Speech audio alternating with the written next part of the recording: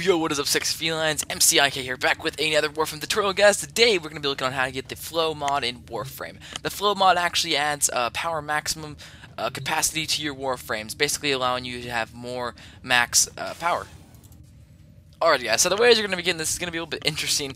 Actually, it's from 3 enemies. They were all butchers. These are from the Grenier faction. First off, we have the Grenier Arid Butcher. You can find him on any Phobos mission you want to. If you guys want to farm for him, you can do a defense or survival on Phobos. Any level, any defense or survival on Phobos. And you can farm for the Arid Butcher. The next one is the regular default Butcher. You can find him on any Grenier mission.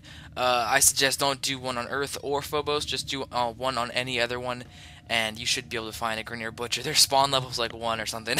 They're super easy to find. I suggest you go for the Arid Butcher or the next one, which is the Grenier Frontier Butcher.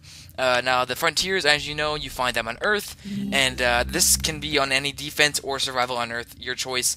But I mean, you don't have to do defense or survival, but I just say it's a good way to farm for them, and if you want to get this mod from that way. So, yep, do any Earth, survival, or defense to get the Frontier Butcher.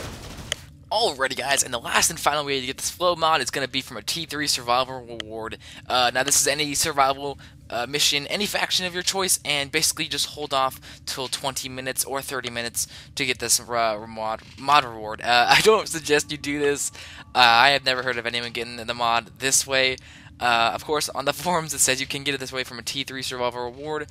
That's all up to you, but if you want to go do this and have some fun doing survivals anyway, go do this. But I suggest you stick with the first 3, killing the butchers, the Arid Butcher and the Frontier Butcher and the original Butcher. So anyway, that's how you get the flow mod, guys.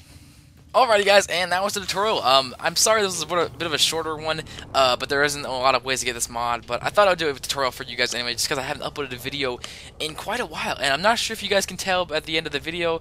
I was going to tell you, but basically, finally got the new computer. As you can tell, no more lag, and, well, for the most part, but it's really good, and I should be able to upload a lot more videos. I actually took the first 2 days, once I got it, getting everything situated, with, you know, the editing software and the recording software. It took me quite a while. I had to stay up late, but anyway, it's all worked out now, so you guys should be seeing a lot of videos from me. So anyway, thank you guys for watching. If you guys enjoyed the video, if you guys did the mod yourself, go slap the paw on that like button, guys. That'd be awesome. If you guys enjoyed the channel, subscribe today to join the feline pack, and I will talk to all of you sex felines in the next video. Stay cool, guys, and peace out. Bullseye. It's Raptor and the lion. It's a mouthful, man.